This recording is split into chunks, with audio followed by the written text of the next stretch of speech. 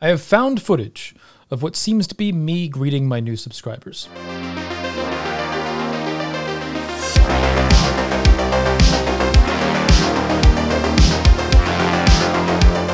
One of the most fearsome records of human sacrifice among the northern folk is that of the Saxons. Sidonius, a Roman bishop writing as Rome fell around him, sent word to his friend to beware the curved ships of the Saxons, men who were known to have no fear of shipwreck, who delighted in sailing in storms because they could attack their enemies with surprise.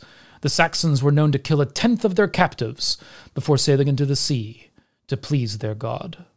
Here's how Sidonius described them to his friend.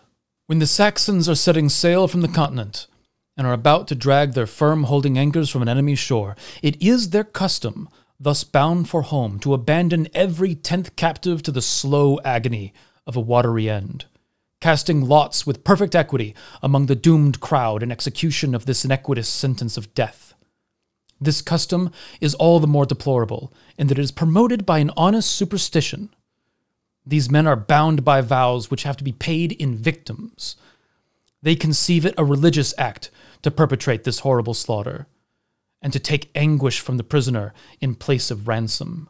This polluting sacrilege is in their eyes an absolving sacrifice.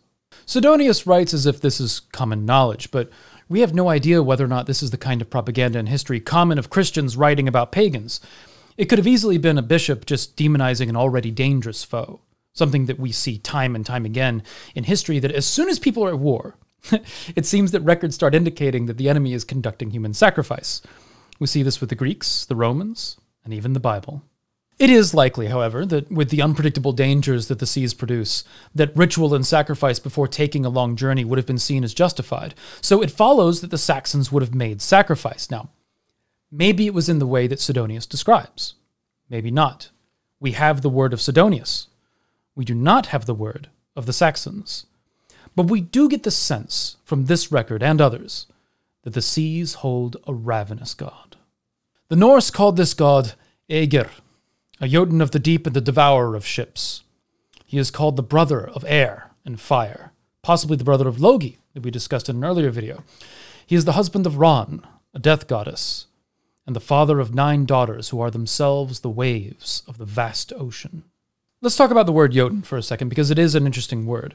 The word Jotun is most associated with the word consume, or devour, rather than giant, as it's often translated. This suggests that the Jotnar were each devourers of something, or many things, honestly. Logi, for example, is the consuming force of the wildfire. Likewise, Ægir is the ravenous force of the sea. And it was said that ships lost in that vast ocean were swallowed by the jaws of Ægir. But while Ægir was seen as a Jotun, the label god might apply to him just as easily, depending on your meaning, as he is friendly to the Aesir, but is fickle towards humanity. He may grant you safe passage, or he may unleash his wrath upon travelers. Now, this digs further into the question of deity in the Norse understanding. Now, typically, the idea is that the Jotun are not gods, as they are the devourers. Reciprocity is not really seen as possible with them, though there are heathens today who follow Jotnatru and seek a form of reciprocity with the Jotun. And records like the one just mentioned suggest that there may have been a historical truth to this practice, but it does seem with the evidence that we have that if there was such a practice, it was appeasement, not reciprocity. But obviously we don't know. History has hidden the truth of this through the passage of time. A kinning for him is the spearman, evoking the image of Poseidon with his mighty trident. This would suggest that Ægir may have been seen as wielding a similar weapon and was considered a fierce warrior. A fitting image for such a sea god, as the ocean would claim many lives of experienced and hardened sailors. And though Sidonius claims that the Saxons did not fear storms, it stands to reason that their confidence came from their rituals to Ægir, allowing them to take risks in storms that would strike fear into a more reasonable man, sailing out of the torrential winds towards unsuspecting victims to plunder. Imagine, if you will, surviving a violent storm at sea as a ship carrying valuable goods, only to see the storm settle, revealing the curved ships of the Saxons surrounding you. No doubt, ready to give sacrifice to Ægir in thanks for gifts given. But with these risks comes a cost. Ships no doubt were lost at sea even after proper sacrifice was given. The jaws of Aegir are not always placated, and ships would sink in battles between the Norse and their enemies, or even amongst themselves. Many men would never see the surface of the waters again once they fell from their ships. They would have no funeral rites, no body to burn or bury. These men are said to be tended to by Aegir's wife, Rán, the sea goddess of death. To take the ride to Rán was to drown in a watery grave. And this is referenced in a very late saga called Frithjof's Saga, a story of love and revenge, where Frithjof is forced to live life on the sea as a Viking. And in it, Rán is mentioned. Loose now are the storm's grim fetters, sinking down the yawning gap, and angry the whirlpool scatters Rán's pale victims to her lap. It is said of Rán that she captures her victims with a net, riding through the water and ensnaring her catch. She then brings them to her hall at the bottom of the ocean, and it was known to be proper to approach her with a gift, and it was said to be good luck to carry with you gold during your voyage at sea. In the saga we mentioned before, Frithjof, as a storm approaches, hands out gold rings to each of his crew, and he recites a verse as he does so. Gold rings we are taking when we woo the bride. No one to blue Rán rides with empty hand.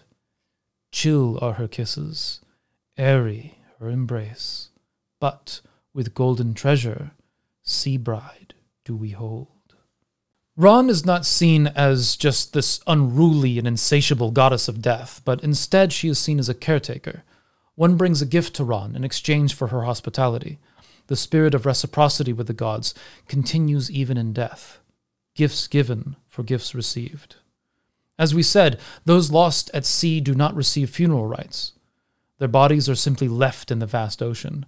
Rán collects them, and just as the battle dead might go to Valhall or Folkvangur, the sea dead are cared for by Rán. The story of Thorstein Cod-Biter, as mentioned in one of my earlier videos about the Norse afterlife, is one of a man who died at sea, and yet seems to have gone on to Helheim and is seen approaching warm fires in the celebrations of his father. His crew, who also died at sea, accompany him as well. So it should be noted that it was not an explicit belief that those who die at sea remain at sea in some separate afterlife sequestered from others, but it is clear that Rán is their caretaker, at least for a while. Beneath the oceans, Ægir, framed as a terrible and devouring Jotun, is also a wondrous host. Egil refers to him as the ale brewer, even as he mourns his son lost at sea. And indeed, stories of him include Thor and Tyr fetching a cauldron for Ægir large enough to brew ale for the gods. And every winter, the gods come to feast in Ægir's hall. Such a deity would be a good husband for the goddess of death, who cares for those who die at sea, as Ægir's hospitality is then extended to the dead through Rán. Now what this means is open to interpretation.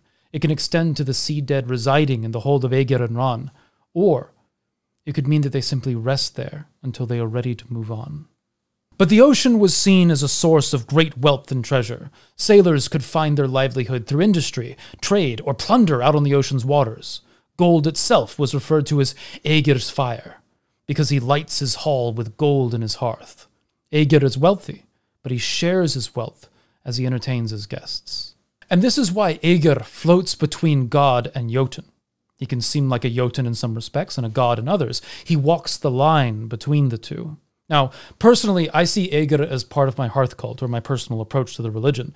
Rán as well, as I have no problem worshipping death gods. And I think that any heathen who does needs to take a long, hard look at Odin. To me, to follow Ægir is to be hospitable to those who enter your hold seeking comfort. Now, I got the name Ocean long before being drawn to Ægir, and I can't help but admit to giving him a closer look than others might because of that name. Some might not be interested in having a Jotun as part of their hearth cult, and that's fine. Generally, I hold a similar opinion, but with Ægir, to me, it feels right. And that's what matters at the end of the day when considering your practice. But to top this off, I want to end this on an interesting little fact that I found while I was researching. Elsewhere in the galaxy, within the constellation Eridanus, the river, lies a star 10.5 light years away. Around it orbits a cold planet, more massive than Jupiter, and its name is Ægir, and it orbits a star named Rán. So far, Aegir is the only confirmed planet in this solar system, but it would be fitting for Aegir to have 9 large moons, each to be named after his daughters. But I have to wonder, what other planets rest in that system, orbiting a goddess of death? And with that, hail to my patrons for making this content possible. It's good to have people at your back. Hit the subscribe button and send the bell to the jaws of Aegir in a watery grave. And remember to find a way or make one.